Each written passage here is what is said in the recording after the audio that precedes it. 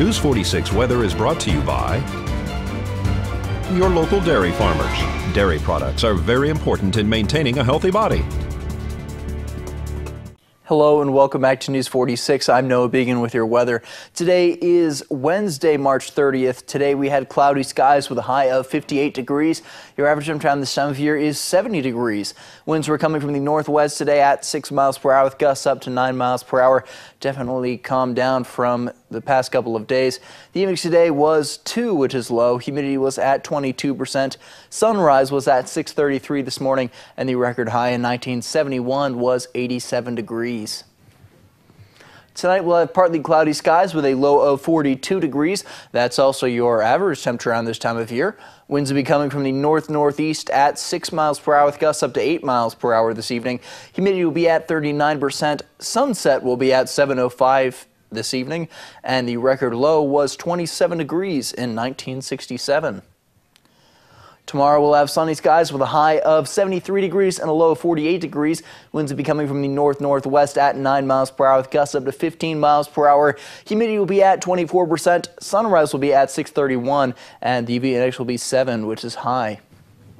4-hour 7-day forecast, again, sunny skies tomorrow. That'll continue through this Saturday. We'll have mostly sunny skies on Sunday.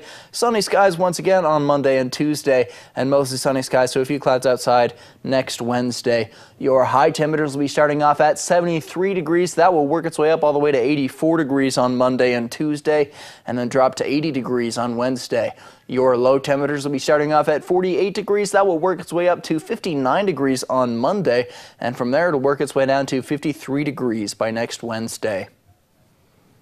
The Experimental Aircraft Association is having their annual free pancake breakfast this Saturday, April 2nd from 8 to 10 a.m. at the Calvada Meadows Air Park in the home of Charlie and Glenna Wagner, located at 1061 East Interceptor Drive, north of Bell Vista and east of 160. With donations and a 50-50 drawing, the breakfast produces much-needed funds to help support the annual Young Eagles Fly-In in October. Every October, the EAA Pahrump chapter sponsors this fly-in that gives youth up to 18 years old the opportunity for a free flight around the Pahrump Valley.